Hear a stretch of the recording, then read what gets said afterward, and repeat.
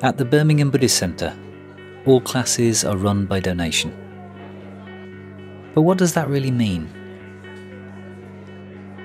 The Birmingham Buddhist Centre is a charity that offers people the tools and community to work creatively with their heart and mind. You're going to be having a sense of the ground. We never want money to prevent anyone from experiencing this, so for 15 years we have been running a radical policy of not charging for meditation and Buddhism, so everyone can come, no matter what their circumstances.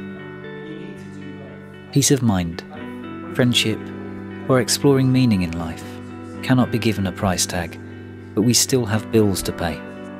Everything from tea bags to heating, bookkeeping to pots of paint.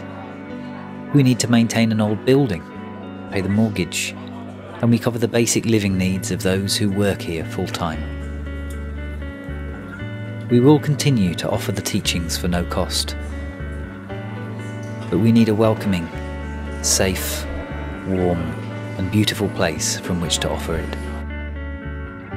So far, on the whole, that has been covered by people freely giving their money. We have no external funding, so we rely on the people who can give to do so. It seems to connect with, maintaining beliefs.